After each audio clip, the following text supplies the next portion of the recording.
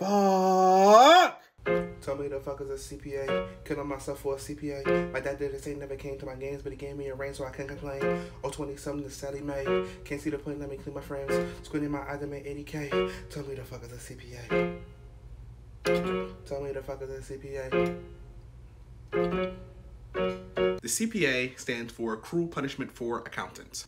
Corporate Predatory Assault. A terrible update on the punishment of Siphius. Cock pussy ass because it won't stop fucking. In 1887, 31 middle-aged white men created the domestic terrorist organization known as the American Association of Public Accountants to define the moral standards for the accounting industry in a bid to be what I can only assume is the most boring and mundane type of secret cabal in human history. Renamed several times over the years, the organization has been known as the American Institute of Certified Public Accountants since 1957. The AICPA started offering the Uniform CPA exam to state accounting boards around the country in 1917. And by 1952, all 50 states have started using the AICPA's CPA exam instead of their own state board CPA exam.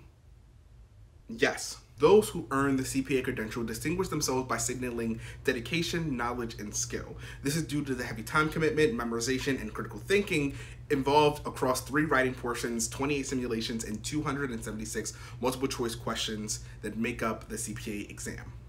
And I fucking took it. This is my story. Fuck! Fuck. Oh my god, a 73. Fuck me. 1,066 days. I've been going through something. 3 years. I've been going through something. The Uniform CPA exam consists of, you guessed it, not 2, not 3, but 4, count them 4, exams that all take about 4 hours each. You have 18 months from passing the first one to defeat the other 3 heads of PW Cerberus. Cerberus? Sirius? The dog from Harry Potter or some shit. What the fuck? The exams in decreasing order of fuck you energy are How to Lose Friends and Gain Assurance, the FAR exam, or Who Wants to Be a Millionaire with a Mild Substance Abuse Issue, Death is Taxes, and BEC, where the B stands for baby because no one really cares about this unless a woman is trying to kill it. Oh, and most importantly, in order to pass a section of the CPA, a candidate must receive a score of 75 on that particular section. I have that tatted inside of my eyelids and on the outside of my foreskin. But what does the number 75 actually represent?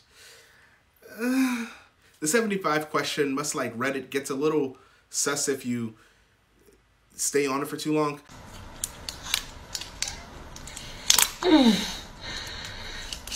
Yes, Father, what was that verse about temptation that you gave earlier at the service?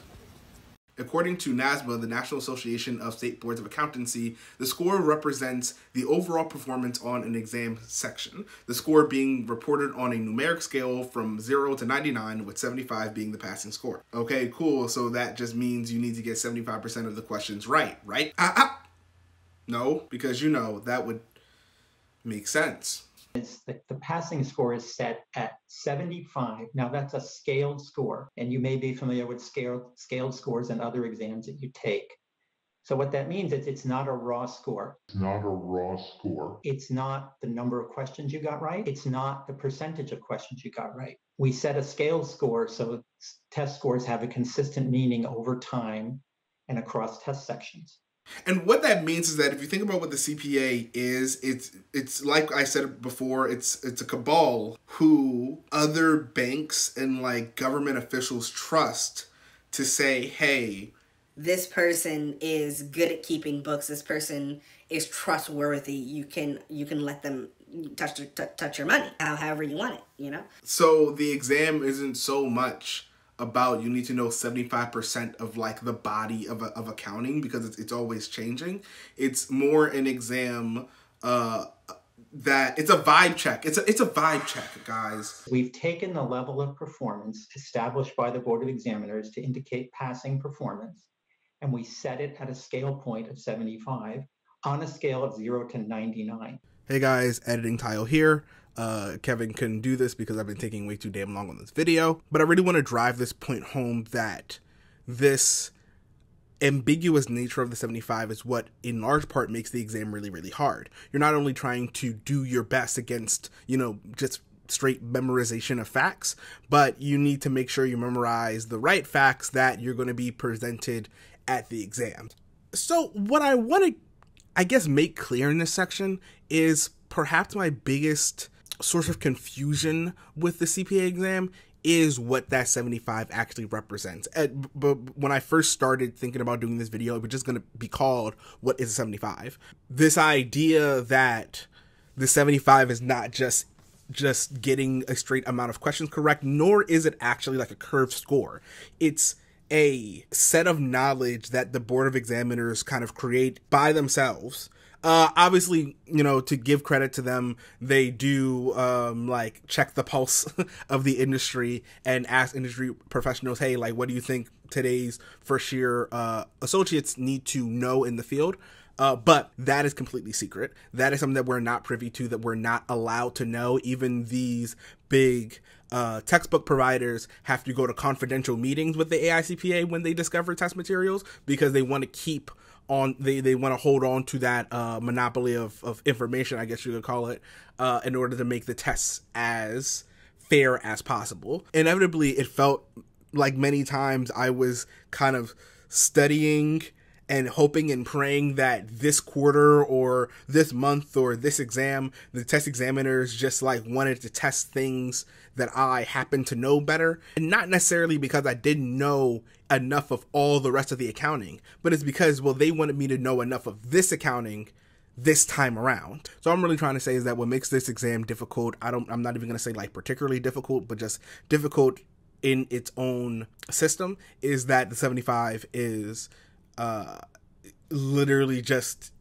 a declaration from the Board of Examiners, and it is supposed to represent, like, a 75 is a person who is average, is an average CPA doing averagely at their job. You should know this amount of stuff. What that is, we don't know.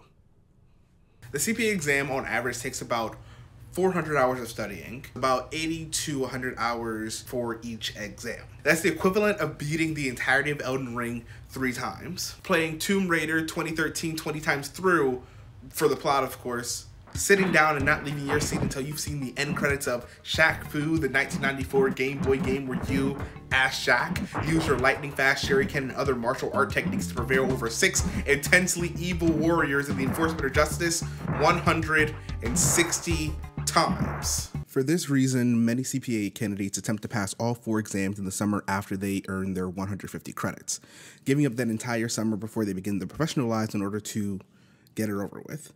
But not everyone does that. Not everybody can do that. Some of us are working full-time at a 60-hour-a-week job that pays us less than McDonald's.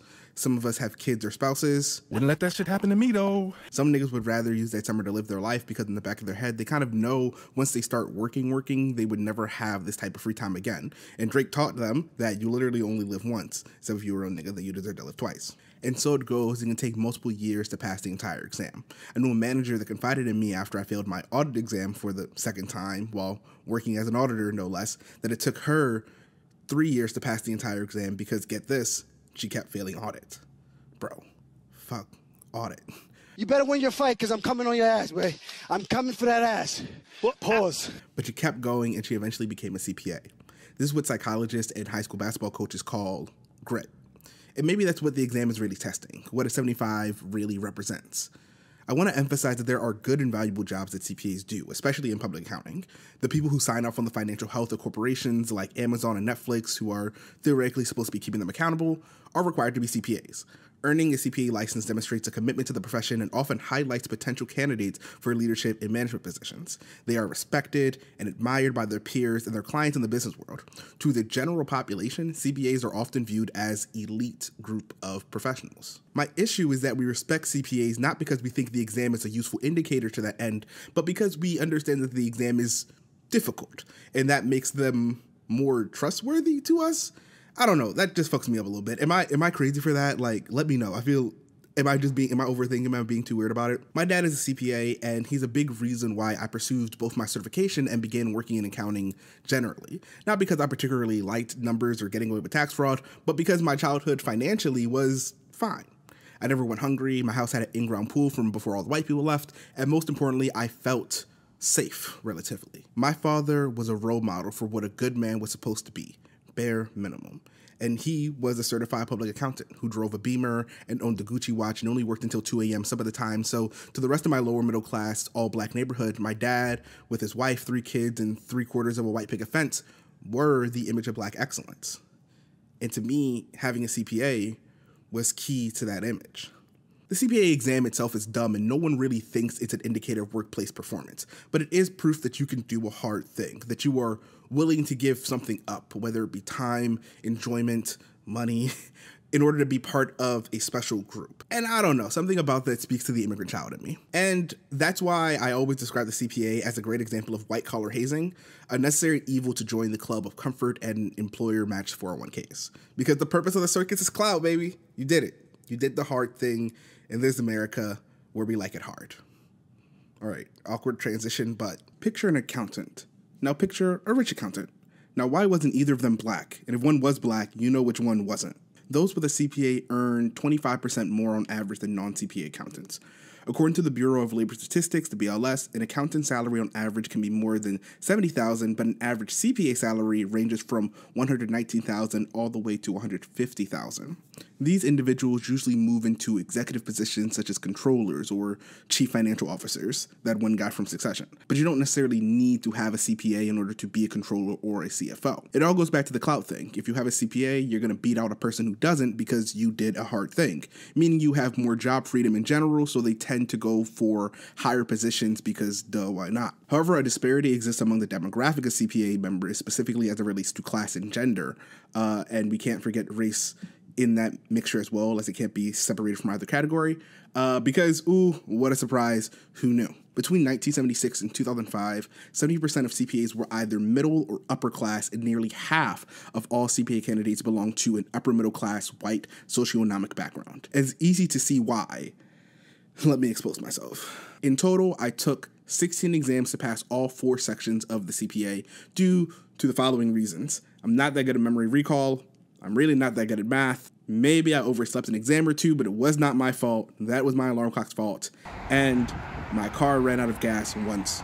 True story. I tried to go to a car dealership because, I don't know, I thought if there's one place that might have gas, it'll probably be where all the cars are. They informed me no. And perhaps most importantly, I had to pass 2 exams twice because their credits had expired before I was able to pass all 4 in the same 18-month framework, if you remember from the beginning of the video. I also just didn't have a lot of motivation after March 2020 for obvious reasons. Each time I scheduled an individual exam, I had to pay a $20 processing fee to my state accountancy board in order to obtain what's called a payment coupon. Basically a pass to say that I am ready to take one of the 4 exams, tax, audit, whatever. Then I took this payment coupon to the NASBA website where I could get an NTS, or a notice to schedule. Basically a pass to say I'm ready to take one of the 4 exams, tax, audit, whatever. But this time, it's $209 for the opportunity. Wait, $209. Sorry, that's my bad. Those are 2019 numbers. This is now $226. So all total, I've spent $320 on payment coupons, over $3,500 on notices to schedule, and over $1,600 over 2 years via the subscription service Ninja CPA, which I call kind of like a blue collar Becker. I actually highly recommend it if you're not lucky enough to be able to have access to Becker, which can cost upward of $3,000 unless you're lucky enough to have your employer buy it for you, which is really only exclusive to maybe like some of the top firms for the most part. I like Ninja. It's for if you want to get a CPA, but you really didn't do that well in your intermediate classes, like you really weren't paying attention to accounting, because they're just like, okay, listen, we're going to tell you the stuff you need to pass the exam, know this stuff, pass the exam. So right there, I'm already spending thousands of dollars in order just to have the ability to have the chance to take this exam. But then once we also roll in the cost of having the 150 credits, which in the place where I'm trying to get licensed in Virginia is required for you to even be eligible to get a CPA, that is not cheap to get 150 credits. It's basically a bachelor's and a master's. And if I add the $27K in student loan debt that I had to get in order to get both my bachelor's and my master's in 5 years, that brings the total price tag to $32,420 approximately, which is yeah, blaze it, just burn it all down. To its credit, although the AICPA membership is predominated by individuals from wealthier socioeconomic backgrounds, 20% of AICPA members were lower class between the years of 1976 and 2005. But this is changing, as now over half, 50 to 60% of all hirings by CPA firms were women between 2001 and 2010. Only 1% of CPAs are still black, but progress, I guess. Overall, this indicates that the CPA distinction is not as exclusionary as it has been in the past, and that it in fact can provide upward social and economic mobility if you can afford it. So the CPA is much like the SAT. It's pay to play, but it also pays to play. You get me? So the score for my final CPA test has come out. And we're gonna go check it now. So why did I do this? And when I say this, I mean not only why did I take this godforsaken exam, I also mean why did I make this cursed video? A lot of CPA exam YouTubers, which is a fascinating YouTube niche to say the least, talk often about having a strong why, a principal purpose pushing you to conquer this beast. Because otherwise, studying for 400 hours for 4 exams across 18 months is not only humanly impossible, but possibly a violation of several Geneva Conventions. For some, it's their families. For others, it's the promise of super yachts and Tesla license plates that say socks to be you. But for me, well, I have trouble conceptualizing the future. To be fair, I have issues remembering the past. And to be honest, I also can't really say in the present. So maybe I'm just fucked. Holy. What I'm trying to say is that I don't think I had a necessarily like super duper strong why for doing this. At the end of the day, it was just something I knew I needed to make my degree work. And I kept kind of just pushing along with that objective in mind day in and day out. And maybe that's why I wasn't passing the exams at first, honestly. Maybe having a good, strong motivation as to why you are doing what you're doing leads to a more consistent result. However, as someone with ADHD, motivation is not necessarily one of my strongest points. To be honest, I felt more motivated once I decided that I was going to make the test like my rival, when it became much more a thing of a personal vendetta that I had with this exam than it became anything about, you know, being able to make more money or having more job security. But that certainly was a part of it as well. So I won't lie, like, my why being I need this exam because I was told that I need it isn't the greatest why, and I'm not ashamed of that. In fact, I'm proud of it, because even though my why isn't the biggest, size doesn't matter. Skills do. Grit do. Scooby do. The logistical reason of getting my CPA was that job security, was having a safety blanket, an asset that is not unimportant to me as a late millennial who entire happiness hinges on playing the game YouTube Superstar. But at this point, I feel like my personal reason is this video, because doing this hard thing for me has given me the mental support to do other hard things. Like, I don't know if that makes sense. I understand that I'm not a succeed on the first try, I'm not a succeed on the second try type of guy. And the way that I operate throughout the world is often through a sort of brute force kind of like persistent sort of nature that makes it so, like, you know, I will just keep going at it until I get what I want, because if I really want something, like, I have to go get it. There are times in my life where I'm really hard on myself and I say, like, oh, I'm lazy, or I'm unmotivated, or I don't have what it takes to do any of these grand, important, life-affirming things that I want to do in my life.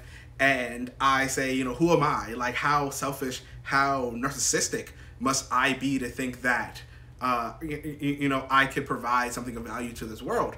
And I can.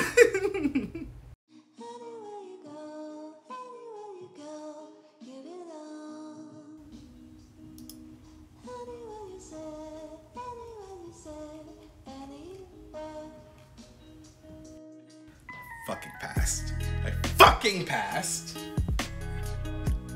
Whew. I'm a CPA. I can do it. I can do hard things. I can do difficult tasks if it aligns with it, because I want to do it.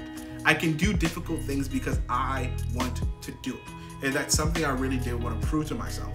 And that's something that I'm proud to have accomplished, because it means for the actual things that I want to do now, I don't think anyone is going to be able to tell me that I can't work hard enough to do it, because I now know the feeling of doing a really, really difficult thing for myself, and I'm alive at the end. So if I can do this for a thing that I only partially like, imagine me when I really, really like doing something. Jeez.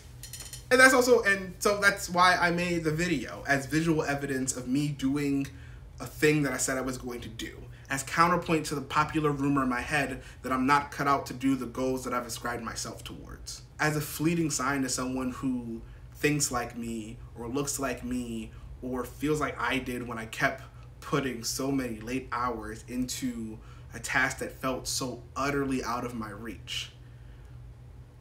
You can do it. You're capable enough to do it. You are loved enough to do it. You are loved enough even if you quit, so do it because you want to do it. Because you can. Because you can do anything. And so much more. And so I know you're probably wondering, like I did, all right, cool guy, you got the CPA, you did the thing, you got what you wanted. What's next, big guy? What's next? Well, I don't know. Plaque would look kind of cool there.